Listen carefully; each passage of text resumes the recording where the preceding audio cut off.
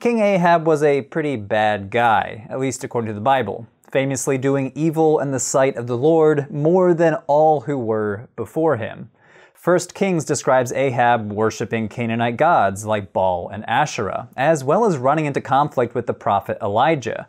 But most notoriously of all, he marries the evil Tyrian princess Jezebel, who ruthlessly persecutes worshippers of Yahweh, purging his prophets from the lands of Israel. But who was Ahab? To answer this question, we're actually going to start with his dad, King Omri, a man who founded the Omride Dynasty, a line of kings that ruled the northern kingdom of Israel for about 50 years. Omri himself receives little attention in the Bible, other than a short paragraph that he was the 6th king of Israel, that he moved the capital city to Samaria, and that he also sinned more than all those before him.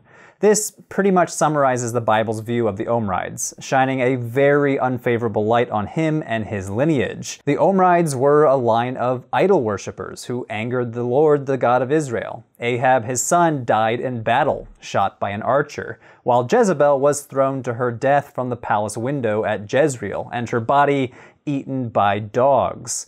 The whole dynasty ends in ruin with the usurper Jehu killing Ahab's son at Jezreel, along with the rest of Ahab's remaining family. While the biblical text tells of the Omrides' evils, it doesn't tell the whole story. Archaeological evidence suggests that the Omride dynasty was one of the most powerful political entities in the whole region, reigning over an era of economic prosperity and territorial expansion, and marking a new chapter in the history of Israel. Let's start with Samaria, the new capital founded by King Omri. The site of Samaria, modern Sabastia, is located on a rocky hilltop in the Palestinian territory of the West Bank, around 65 kilometers north of Jerusalem. The Bible tells us that Omri bought the land and named the city he built, Samaria, after the land's previous owner. Excavations here have revealed that the site had been inhabited from the 11th century, but the earliest phase of monumental construction correspond to Omri's reign, dating to the early 9th century. Archaeologists discovered a huge palatial complex that they dubbed the Palace of Omri.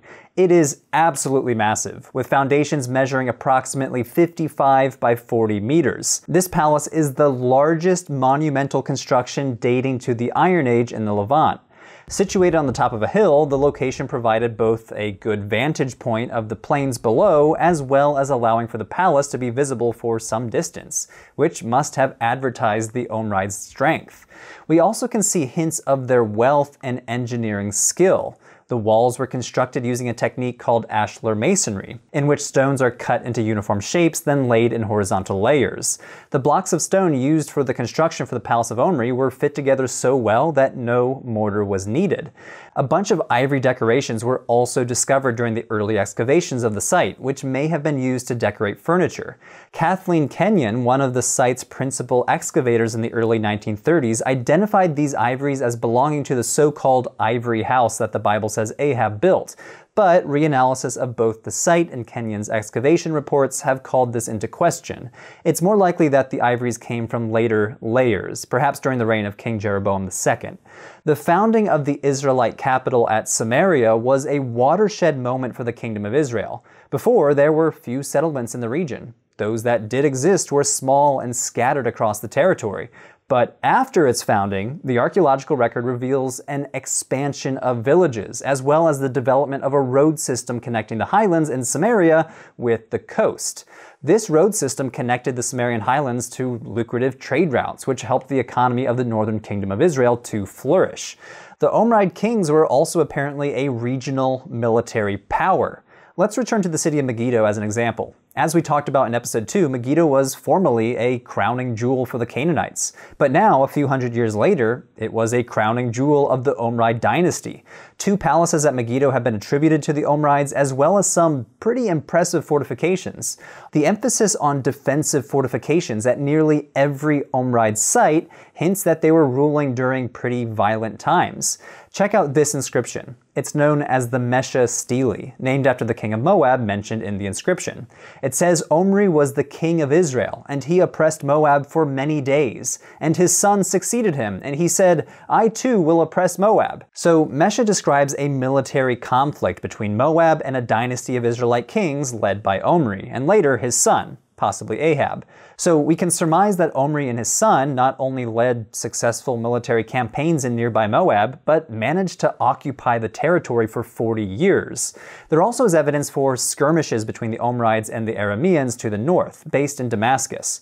An inscription found at Tel Dan records the death of 2 Omride kings at the hands of the king of Damascus.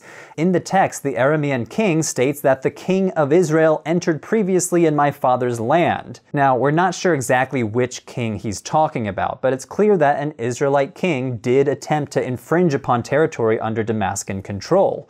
A quick glance back at the locations of the Omride settlements reveals that, outside of Samaria, they are predominantly located on the borders of their territory, likely serving as points of military control.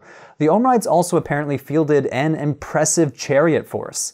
An Akkadian inscription from the reign of the Assyrian king Shalmaneser III describes a battle fought at the city of Karkar between the invading Assyrian army and an alliance of smaller kingdoms, including King Ahab. The inscription says that Ahab committed 10,000 soldiers and 2,000 chariots to the battle, one of the largest forces mentioned in the inscription. From this evidence, archaeologists surmise that the Omrides must have fielded one of the largest standing armies in the whole region. So, how were the Omride kings able to expand their territories to such a degree, field such big armies, and sponsor such large-scale monumental constructions? Several factors likely contributed to these undertakings. First, their relatively big population, and second, their economy. Let's start with their population. Archaeological surveys have revealed that Omri and Ahab's kingdom was densely populated. Estimates place the population of the northern kingdom of Israel to around 350,000 people, 3 times bigger than the southern kingdom of Judah at the time. Such a large population allowed the Omrides to conscript a large workforce without messing with their agricultural output of olive oil and wine production, which was the backbone of the northern kingdom's economy. Olive oil presses dating to the Omride Dynasty have been found all over the place, and an extensive complex of wine presses have been excavated at Jezreel. Some argue that the Kingdom of Israel was actually one of the major suppliers of olive oil to nearby Egypt and the Assyrian Empire, both of which lacked the conditions necessary for large-scale olive orchards. Another important source of revenue for the Northern Kingdom must have been horses. As discussed earlier, the Omrides must have fielded an impressive chariot force, which implies that horse breeding was a part of their economy as well. In the 8th century, well after Omride rule, Israel was the main supplier of Egyptian horses to the Assyrian kingdom to the north, which suggests that under the Omrides, the breeding and rearing of war horses was already underway. Some scholars have suggested that Jezreel served as a breeding and training facility for these horses, and at Megiddo, archaeologists have discovered buildings that may have been stables. Although they were originally and erroneously attributed to King Solomon, later studies found that they actually date to the reign of the Omrides. The Omride dynasty lasted for less than 50 years, and yet in many ways it marked a turning point for the Kingdom of Israel. During this period, Israel established itself as a major military and economic power, extended its territory into neighboring lands like Moab. The might of the Omride kings is reflected in their numerous monumental constructions located throughout their region, as well as inscriptions from their neighbors. However, this golden age of the Northern Kingdom was not to last. A little over a century after the death of the last Omride king, political stability in Israel collapsed, and the lands that once belonged to the Northern Kingdom fell into the hands of the Assyrians.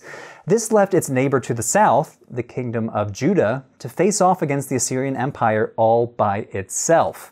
Stay tuned for what happens next. King Hezekiah of Judah versus the Assyrian king Sennacherib is next.